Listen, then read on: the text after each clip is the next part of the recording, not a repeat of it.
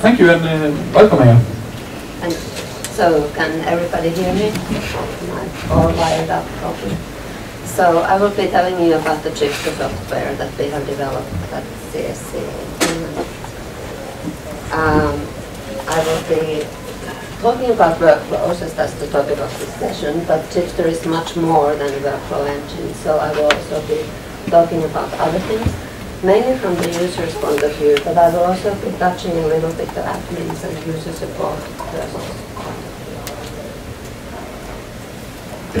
So before we dive into this, just a little bit of background. I think you heard from Aleksi Kallio yesterday about our situation in Finland. So we are a national supercomputing center serving all the universities in Finland.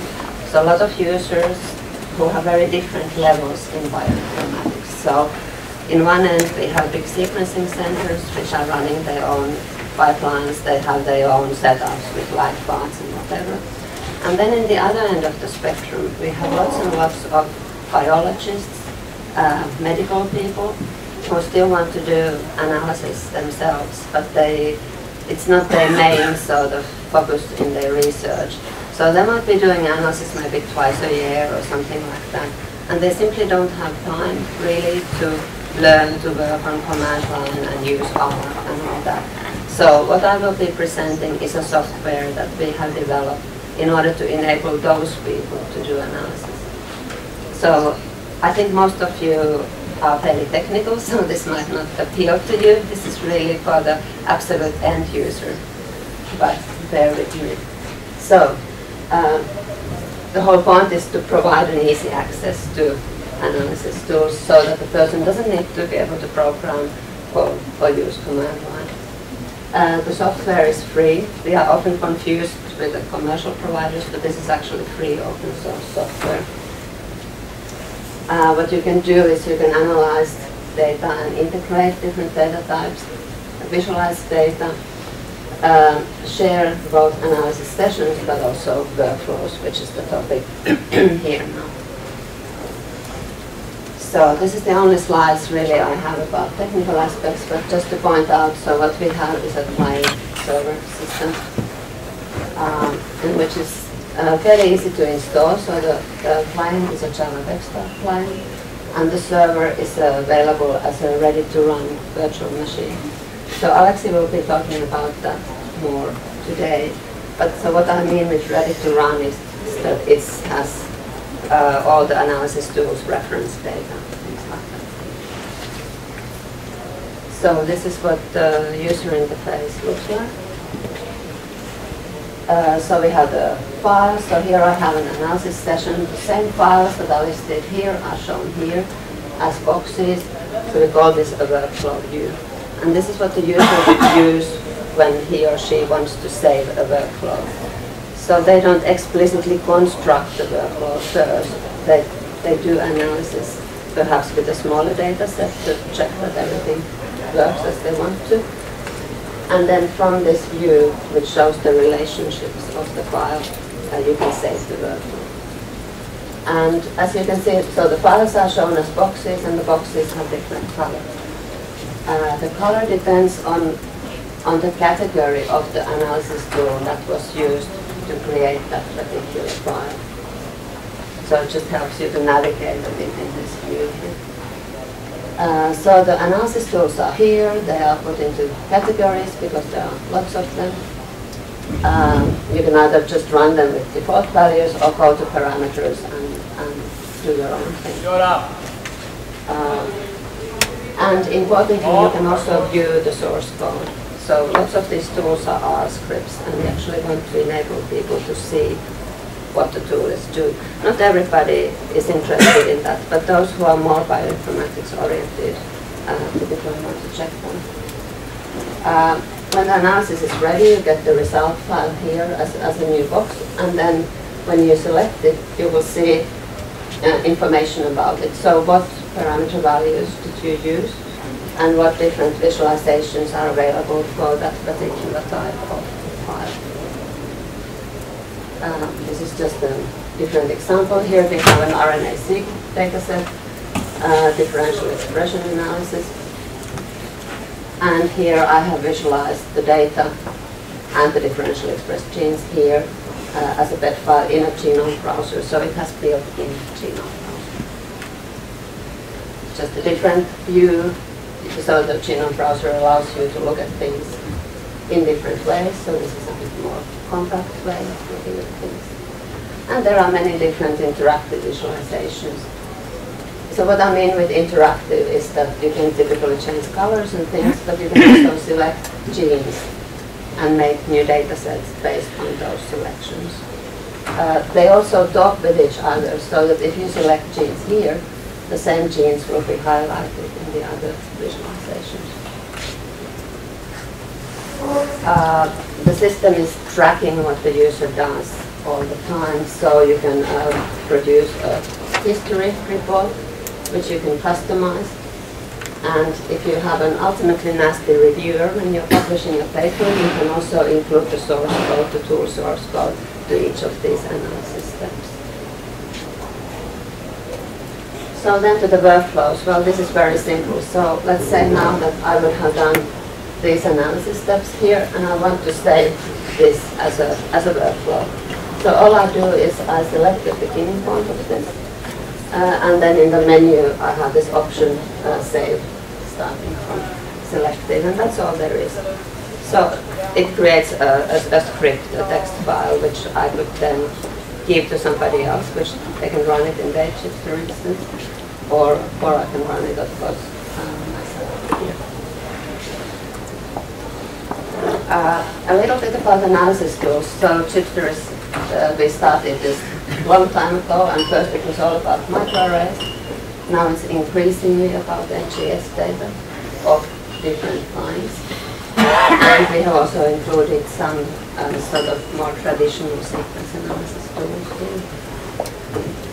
So then I have a number of slides discussing these different NGS applications, but I will just jump through them very quickly. So the usual suspects for quality control and mapping, things like that. For RNA-seq, differential expression, pathway analysis. Similar things to microRNA, but also retrieving target genes and doing pathways for targets. The exome genome stuff is very small. We haven't put much effort into that. And our problem is also that we're actually not allowed to put GATK into Chipster because we are distributing it. I think that's a bit of an issue. For ChipSeq, you can look for motifs in the peaks, and again do pathway analysis as well. The copy number analysis is fairly comprehensive. This was done in the Amsterdam Cancer Center, and the people there are really specialized in this, so that was very helpful for us. Okay, so then quick word about how Chipster works for the admins and user support people. So it's fairly easy to install the server side because like I said, the virtual machine actually contains the tools and the reference data. And also the tool scripts have been actually tested with the tool versions, so usually they are compatible with what you get. There is a graphical interface for the admin to do various things, so keeping an eye on who is running what. Also monitoring of the different components, if they are up and running, how much disk is used, things like that. And then you can also manage those analyzer components. So, like if we want to put a new version online, we don't have to shut down the whole thing necessarily because we can. So we have several of these analyzers running. We can put down some of them or close them so that they don't take new shots, and then put new ones on, and then gradually move everything in new. Adding new analysis tools is fairly easy. And then we have also built this integrated user support functionality. And this is very important for a place like us because we get a lot of user questions. Oh, my one didn't work, what did I do wrong? Can you please help? So now actually from the software the user can send a support request. So it's like an email, it comes to us and there is his or her message, but then underneath we get the error message. And we can also get, the user can choose if he wants to give us access to his data, and that often helps. So if we can open the session, the analysis session that the person was doing, it's much easier for us to figure out, to see what possibly went wrong. This is the admin GUI that I mentioned, so you can look at different things. Now I'm just looking at the job plot here.